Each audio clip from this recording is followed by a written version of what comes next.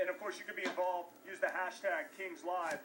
What do new coaches bring to teams that are struggling? Now, we've seen it work in St. Louis, not necessarily work in Columbus, but obviously the Kings needed some sort of change. You know what? It was an atmosphere issue they were looking for, and we talked about it with Kevin Westgarth, that word believe, for whatever reason. You know, expectations went up. We've talked about it all year long.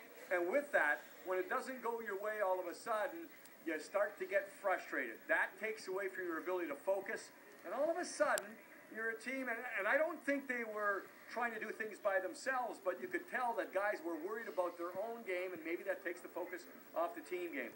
We heard one of those answers for Daryl Sutter. It's probably about a 3-word answer. He said it's not about individuals, it's about the team. Yep. And that's what he's trying to get going right now. So it's different when Daryl comes in because it's middle of the season, and with the expectations, there's not a lot of time right now for the Kings. There's not a lot of practice time, so he can't put the system, and he can't do many changes there. Change the belief system. That's the biggest system right now. We don't normally bring up standings this early, but the fact that the Kings, kind of buried themselves in a deep hole, have to definitely look at the points. So now they go to Chicago, then back-to-back Winnipeg. Let's break down these two teams. Start with the Blackhawks. They're just not